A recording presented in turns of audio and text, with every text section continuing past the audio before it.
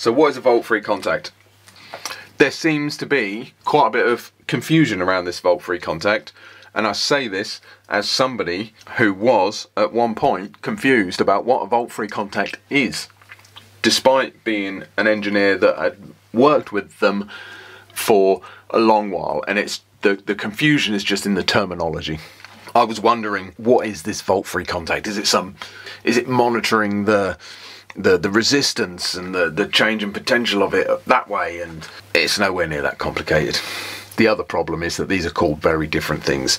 So it could be a volt-free contact, it could be a dry contact, it could be a potential-free contact, it also could be a 0 volt contact, depending on where you are and the terminology used. But it's pretty simple. It is just an ordinary contact.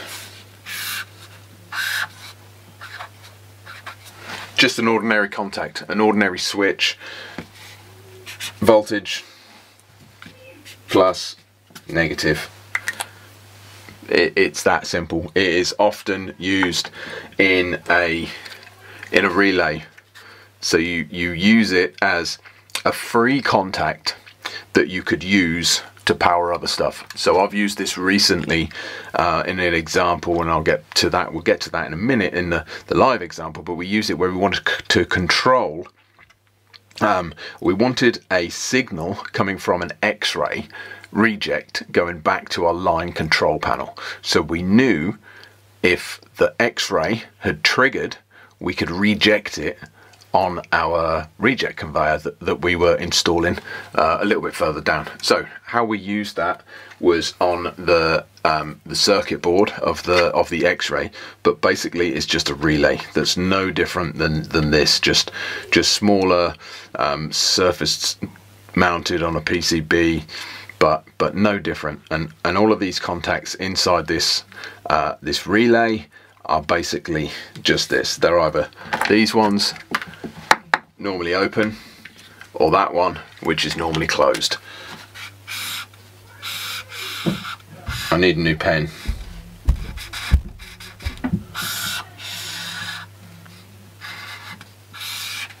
But that is basically it. Normally closed, normally open, normally closed. So this one is gonna, when the equipment fires, it's gonna break. And this one, when the equipment fires, is going to make. And that is going to determine what you need, is going to determine how you use it. So often a normally closed would be used in a safety circuit, so it fails safe, and a normally open would be for a control signal. So when our X-ray fires, the X-ray gives us, it closes, gives us a signal. We have 24 volts that is sent through the wiring to our line control panel, and then we know we have the input of the input card of the PLC of the line control panel, which then fires the reject device. And that's basically as complicated and as simple as they are. So basically you have your coil in your relay. When the coil is excited by your, depending on how many voltage, this is a 12 volt DC coil, 12 volts will pull them contacts in. You can then use one of these contacts effectively. Here is your volt free. So this could be completely separate to the machine that you're using. The only thing that's inside that machine, the only thing that's inside our X-ray is a relay like this. We are then taking it'll be a 3 and a 4. 3 and 4 open door, 1 and 2 straight through. 1, 2, straight through. 3, 4, open door. And that is how I was always taught to remember the difference between the numbering of a normally open contact and a normally closed contact. So number 3 and number 4 effectively is our open door. Can you see that on there? 3 and 4 open door. So number 4 is line control. Line control panel. effectively what we're doing is sending 24 volts all the way around that circuit, and when the X-ray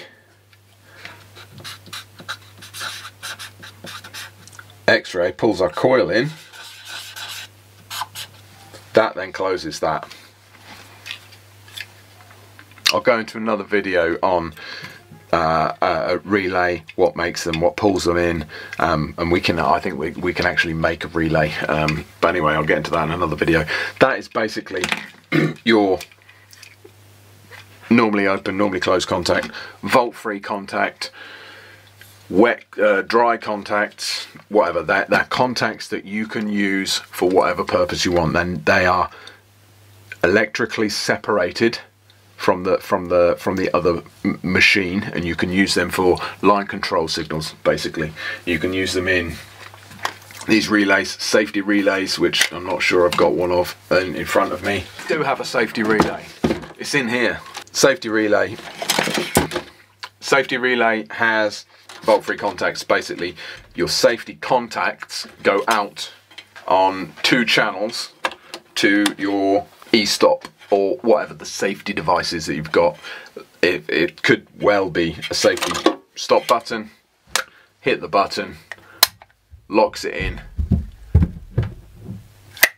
release. Contacts on the back of it, it would have 2 normally closed contacts. You would use, effectively, that is a 0 volt contact that goes through your safety control. But you would use, rather than 1, I only have 1 here, you would use 2 to have dual channel control on your safety. That is it. That is basically what I've got today for you on what is a volt-free contact. If you find that useful, please like, subscribe, and we'll be along with another video really soon. Ciao.